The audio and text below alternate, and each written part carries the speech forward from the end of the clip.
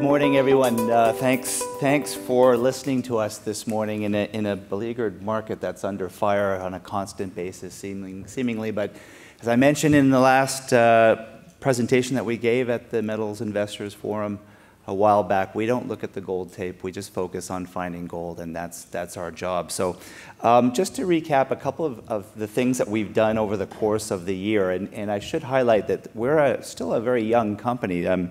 It's almost a year to date since we IPO'd the company at this time last year, and it's incredible to think about all the amazing things that we've done over the course of the last year. So just to recap some of these amazing things, in the last year we put out 2 resource estimates totaling 3.5 million ounces of gold equivalent in the ground at 2 projects, one being Delamar and the other one being Florida Mountain, situated in southwestern Idaho. We also did another amazing thing this year. We completed over 20,000 meters of drilling, and that is, in fact, the first drill program that this project has seen in more than 20 years, so it was great to get back out there. In addition, we found some great tools, which I'll show you a bit later on, in the form of geophysical tools to help us find more of the same, and that's certainly proving to be a real bonus for us in terms of finding these multiple extensions of gold mineralization outside of this very large resource that has been defined between surface and about 100 meters depth. So we've made a few discoveries. I think we've grown the resource on all respects and on all ends of the deposits.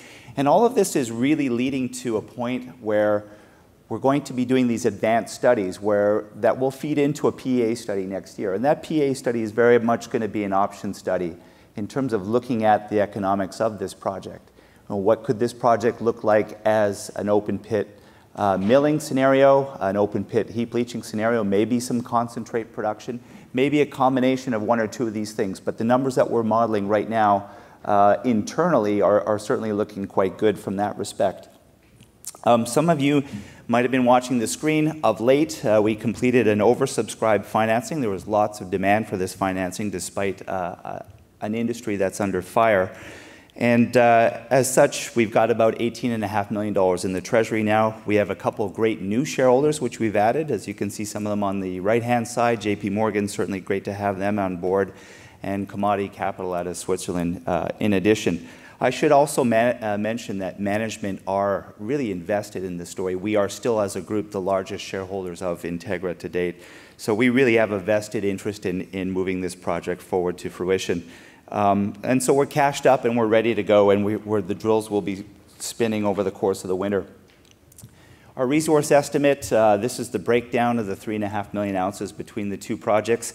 But I think something to focus your attention on more than that, perhaps, is the deep value that we have in our investment case. So we're currently valued at about $7 of enterprise value per ounce versus a peer group of about $14.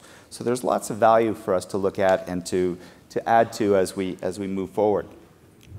For those of you who don't know, the Delamar and Florida district is a phenomenal district with a great history. It's got a history of production that to the tune of about 1.5 million ounces of gold and about 100 million ounces of silver. So there's a proven mining history, but more importantly, we see a proven metallurgical record here of 20 years plus of successful gold processing on site, some very good gold recoveries on site, and we're adding to that with more studies now. So we know milling works. We're going to look at heap leaching as an alternative, maybe some concentrate production on site. All of that will feed into the study going forward. Now, as a fan of football, and I don't know how many football fans there are out there, but I'm certainly one of them, and as my wife, it's a bit of an obsession, but I'm a big believer in playbooks, and this is our playbook. This is our new playbook, and I think every successful project has to have one. So when we started last year, we had a knowledge of what was controlling gold and silver, and I won't go into too much detail, but I think we've come close to cracking the code here on where to find the next discovery. So we've used this playbook. Basically, what it amounts to is defining where we are relative to the then Earth's crust at the time of formation of these deposits to go find more. And as a result, we made 2 brilliant discoveries, one Sullivan Gulch, which you'll see in a bit, and Henrietta as well. And that's all part of this playbook. And it's really an important factor in everything we do going forward. This is a plan view of the resource at Delamar, 3 kilometers long. It's massive. Think about an ore deposit that starts here at this hotel and it goes all the way to Granville Island. That's a big ore body, and I think we've added to it through the course of exploration. But we've also developed a couple of tools along the way that are working very well. IP geophysics really lights up this deposit like a Christmas tree. So that dash line that you see around the geophysical survey that's highlighted by those red colors, or orange colors, that's basically IP chargeability.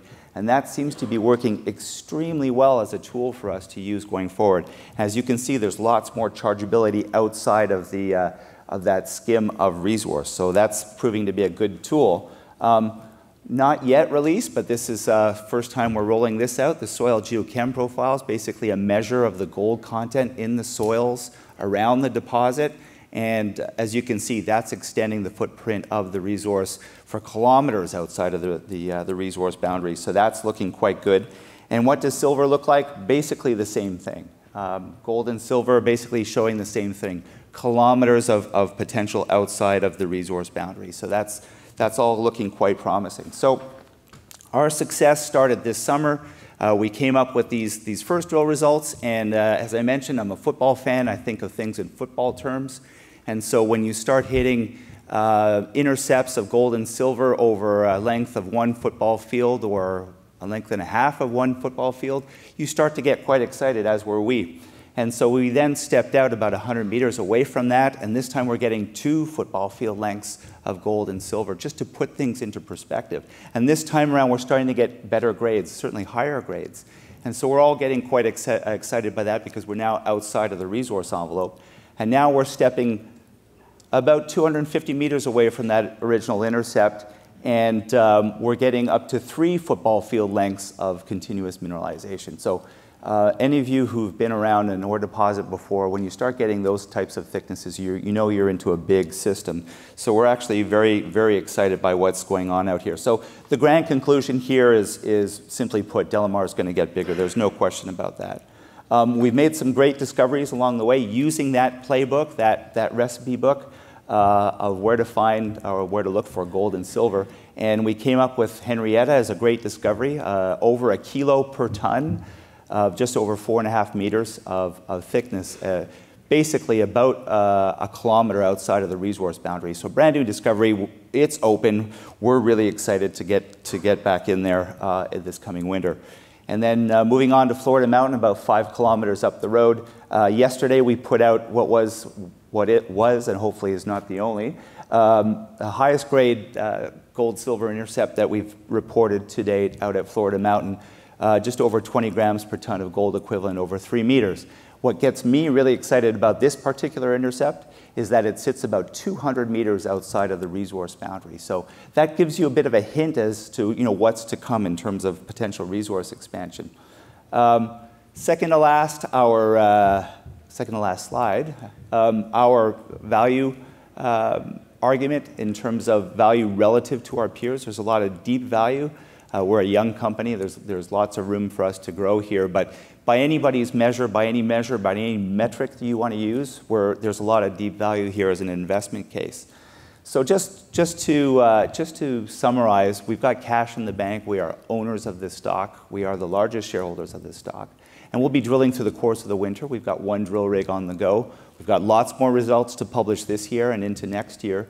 All of this leading into a resource update in the first quarter of next year, and then that information feeding into a PEA study, an economic study. Again, next year is going to be about drill results. It's going to be about proving to our investors that this is an economic bet. We're going to show people what it looks like from a milling perspective, potentially from a heap leaching perspective, and how big can this grow. That's about all I have. Thank you.